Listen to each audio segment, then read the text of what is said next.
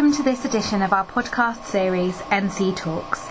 To introduce myself, I'm Lauren Pulling, editor of Neurology Central, and today I'm very fortunate to be joined by Emery Brown, Professor of Anesthesia at Harvard Medical School. Dr. Brown has delivered a number of lectures in recent years on deciphering the dynamics of the brain under general anaesthesia and how the potential of this area may currently be underutilised. In this podcast, we'll hear more about Dr. Brown's work and how general anaesthesia can be used to understand and develop new treatments for neurological and psychiatric conditions. And we'll also look ahead at the future of the field. So I hope you enjoy listening, and if you work in this area or if you have any comments for us, we'd love for you to get in touch. So first, please could you tell us a little about your background and what led you to become interested in general anaesthesia? Well, I am an anesthesiologist, and in addition to being an anesthesiologist, I've had for a number of years a research program in statistics and in neuroscience. I'm also a statistician. And, it became clear to me after a good period of practicing anesthesia but doing research in statistics that one of the questions that was not being looked at was really how does anesthesia work, at least not from a neuroscience perspective. And this is because of my work in neuroscience, this was a perspective which I had developed. So I figured why not use the tools that my neuroscience colleagues were using to look at other questions to study the question of general anesthesia. It could be framed as a systems neuroscience question as well. Because in systems neuroscience, you put in a stimulus and you watch how the brain responds, and you use that to figure out the particular mechanism of the brain circuits that you're interested in. So here, under anesthesia, you put in a very strong stimulus. It's an anesthetic drug. You have all sorts of things you can measure, like the electroencephalogram. You could do functional imaging. You could look at behavioral changes. And so from those, can you infer how the drugs are creating the anesthetic state? So realizing that, I decided that this would be a very fruitful area to pursue. Not only fruitful, but also, important, because the experimental paradigms were there. We just hadn't really applied them to anesthesia. So you recently delivered a clinical neuroscience lecture at Neuroscience 2016 entitled Deciphering the Dynamics of the Unconscious Brain Under General Anaesthesia. So general anaesthesia is something that we're all aware of, but a lot of us know very little about it. Could you first explain what general anaesthesia is and how we think it works? Yes, so general anesthesia is a state, and it's what you might say is a reversible coma. It's a drug-induced reversible coma, and you have to be in a coma in order to really tolerate, the trauma of a surgical intervention or an invasive diagnostic procedure. You have to be insensate, and that coma has four kind of major behavioral characteristics. You're unconscious, you don't feel pain, you're not moving, that makes it easy for the surgeons to operate, and you form no memories of the time that you're under anesthesia. Then in addition to that, we maintain control of your physiologic systems, heart rate, blood pressure, body temperature, these sorts of things. So it's this state that we place you in because for surgery, you need to be rendered insensate. So the first public demonstration of anesthesia took place, I'm getting over a cold here, took place in 1846 at Mass General Hospital, and it used ether, and it revolutionized the practice of surgery. And we still use ethers today. And the one thing that we've come to appreciate is how do the drugs generate the various states of altered arousal that are necessary to place you in this drug-induced reversible coma. Well, the big thing that you can see when you give a patient anesthetic drugs, the big reproducible phenomenon that you see, is that the drugs cause oscillations in the brain, highly structured, organized oscillations that we now understand disrupt or impair the ability of different brain circuits to transmit information. As long as the drugs are there, the brain oscillates. These oscillations, as I said, you can see them on the electroencephalogram. What they are, they're currents that are flowing in the brain that are being controlled by the anesthetic drugs, and they disrupt the normal brainwave patterns that you would have if you were just awake. And as a consequence of these interfering with the way the brain transmits information, you create these anesthetic states. When you turn the drugs off, these effects eventually resolve, and the person, comes to. So how do brain dynamics under general anesthesia change as a function of age, and what other factors influence these dynamics? Well, so they change not only as a function of age, but they change as a function of the different drugs, too. So when you change the drug class, drugs in the same class will generate very similar brain dynamics. So drugs which, just to give an example, one of the main inhibitory transmitters in the brain is GABA. So drugs which work primarily on the GABAergic circuits, like propofol, etomidate, the ethers like sevoflurane, desflurane, isoflurane, they will cause a certain pattern, which is a characteristic of that drug class. Whereas if you change the drug class, if you use the opioids or you use, let's say, dexmedetomidine, which is another another class of anesthetic drugs, you'll see a different pattern. So the first thing to understand is that the patterns on the EEG change systematically with drug class. Then they also change systematically with age. And this is because, simply stated, it's because as you get older, the nerve cells in the brain age. So their ability to produce these oscillations or to respond in an oscillatory dynamics, to respond to the induction of these oscillatory dynamics changes as well. So, you have, 10 of the 10 neurons, and these neurons get older with time. And what we see is that the oscillations have much larger amplitudes, let's say in younger children. And they reach their sort of largest amplitude when kids are about 6 to 8 years of age, and they decline from there on down through through puberty, adolescence, through adulthood, on into old age. And this is just because the ability of the neurons to respond to or to respond to the drugs the same way just changes with age. So in your lecture you highlighted how we now know a lot about general anesthesia, but the knowledge and the tools that this could bring us are being underutilised. So how could it be used to further understand the workings of the brain, both from a research and clinical perspective? So I think there are two ways of thinking about it. So let's do the practical one first. So the practical one is in the OR, taking care of a patient that's having surgery and requires general anesthesia. So there, by understanding how the brain dynamics change as a function of drug dose, and age, we can develop a very principled way to track the brain states of patients under anesthesia, making sure that patients have just the right amount of anesthesia, not too little, not too much. Too little, them being at risk for awareness, too much, them being over-sedated, maybe, perhaps causing untoward effect on the brain, effects that, we wouldn't like to see. So that's the first practical use just in the operating room, and I think that's kind of like first and foremost. But then if you stand back from it, and as we've had to study the brain circuits to decipher how we've come to appreciate that the drugs are working, it's a perspective on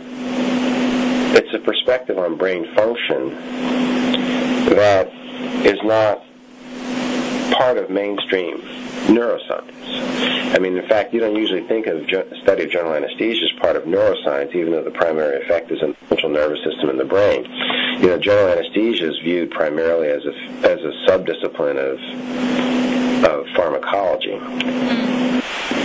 So, coming to appreciate that with anesthesia, you're actually affecting the brain, you're putting in a stimulus and you're looking at how the brain responds, we can gain like a lot of insights into basic mechanisms. So I'll just give you a couple of concrete examples. One of the things that you see in coma is an EEG pattern which is called burst suppression. And it's a state in which the brain is substantially shut down. Another situation which is produced is in kids with this infantile encephalopathy called Ohtahara syndrome. Their brains are hyperdeveloped. It also happens in people who are placed in hyperthermia. It also happens in deep states of general anesthesia. Now, it's interesting that it happens in general anesthesia because it's with a certain class of anesthetic drugs. So this phenomenon, so you have these 3 or 4 different processes which, when the brain is profoundly turned off, show this pattern of EEG action. The one way that you can produce it parametrically or in a systematic way is with anesthesia. So it suggests that anesthesia for this particular brain state could be a way of systematically studying, this very deep state of brain inactivation. And that's something which would not be as apparent, were we not, studying anesthesia. I'll give you a second example. One of the things that we've been looking at, my colleague Ken Sult has been studying in detail, is why don't we turn the brain back on after anesthesia? All right. So this entails administering drugs that at the end of the case, once the surgery is over, to administer a drug which can reactivate the brain, and hopefully this can be a way of helping the patient come to quicker, but also maybe mitigating the untoward side effects of brain dysfunction which occurs in a high fraction of patients after anesthesia, particularly elderly patients. So as we've studied, these circuits, we've come to learn a lot. Ken has been doing this by administering intravenous Ritalin, the same Ritalin that's used to treat children with ADHD. Yeah. But it's led us to a very detailed study of these circuits which, were Ritalin acts, which are dopaminergic circuits which emanate from the midbrain and project up into the cortex and into the limbic system. So again, this takes us into studying the, very fundamental feature of the brain's arousal systems, beginning with a perspective that is not something that has been taken or adopted before. So our experiences are replete with cases like this. Take the drug ketamine, for example. Ketamine is used to treat pain. It's also used as a model for schizophrenia because it produces very profound hallucinations, and the brain activity of animals under ketamine looks very much like some of the brain patterns that you see in patients that are schizophrenic. But more recently, ketamine has been used in low doses to treat depression. So these are things which, we as anesthesiologists use on a day-to-day basis, and, we use them for their clinical benefits to help us take care of patients better in the operating room. But now if we study some of the features of these, in other words, why is it that this drug would allow you to feel better if you're depressed? And it's interesting, when you give low doses of ketamine, when it works fairly quickly. Fairly quickly means within an hour or so, and the effects can last as long as 7 to 10 days, or maybe as long as 2 weeks. So in other words, anesthesia is a field of clinical neuroscience which hasn't been treated as such, and I think taking more seriously all the things that we do in anesthesia, in anesthesiology, from a neuroscience perspective, will allow us to learn a lot more about the brain from a perspective which as I said, which, as you indicate in your question, has not been exploited to the extent that it should be. This is really interesting. And so to sort of follow on from that, how do you think this knowledge could be used to further investigate and understand neurological and psychiatric conditions? Well, so like, again, with the case of schizophrenia, ketamine is a model for schizophrenia, administering it and looking at the dynamics. Yeah. Like, or as another illustration, in the case of, so look at it this way. Anesthesia is all about controlling. If you simplify it down to its essence, it's all about controlling, your level of arousal in a very profound way, so that, you're able to tolerate an otherwise traumatic intervention, right? So in the simplest cases, like, you could think of it as turning the brain on or turning the brain off. Yeah. But, if we move further in and we say, okay, what we want to do is control your precise level of arousal, right? We want to have you just as sedated as you need to be, or maybe you need to be a little bit more sedated for this particular procedure. We're not fully out into general anesthesia. So if you look at what that says, can you put subtlety in the way that you control these arousal circuits? Now, if you map that onto what happens in a lot of neurological disorders, psychiatric disorders, take a psychiatric disorder like, depression. When you're depressed, your level of arousal and your level of feeling good is not where it should be. So can we use some of these ideas from anesthesia or anesthesiology as we learn more about how the drugs work and how these circuits work to produce more refined approaches which could contribute to that? Because we're asked to do that as anesthesiologists, sort of turn the brain on, turn the brain off, have you a little sedated, a lot sedated. But can we use some of these paradigms in these other areas? See, the question can now be posed. If you didn't think of anesthesiology as a neuroscience discipline, you wouldn't even pose the question. So, do you think we could see a shift in how we use general anaesthesia in the next 5 to 10 years then? And how would you like to see the field progress in the future? Yeah, I think we can. I think we can make tremendous progress. I think the first thing that we should do, as I suggest, is use the EEG to monitor the brain states of patients under anesthesia. I think that will help us dose the drugs in a much more principled manner and be able to reduce the likelihood of overdose and reduce the likelihood of underdosing and awareness. I think that's something which we can do now. And I think, as I mentioned earlier, the patient population with which we should begin as soon as possible are the elderly, because the epidemiologic studies suggest that they're the greatest at risk for having brain dysfunction after anesthesia. So the figures can be, depending on which study you look at, 20 to 40% of patients, 60 years of age or older will have some sort of brain dysfunction after anesthesia, which could last for just a few hours up to several days or months. Gosh. So I think that's something very concrete that we can do. I think developing further this idea of consults, of turning the brain back on after anesthesia, it's not surprising when you see the oscillations that I mentioned to you that the anesthetics generate. They're not natural. They're pathologic in the sense that there's something that the brain is being induced to do by drugs that it wouldn't naturally do. And so once you appreciate that, then realizing that after you turn the drugs off, expecting your brain to just pop back and be perfectly fine is actually asking a lot. Yeah. So we probably have to work harder to do that. And, coming up with strategies to turn the brain back on would be great. So now you have a strategy whereby what you're doing is you're monitoring exactly the dose of drug that you're giving and watching the response of the person on the EEG, of the patient on the EEG, and then you're turning the brain back on. Those sorts of things right there alone, and that's not even changing any way, sort of current level of technologies.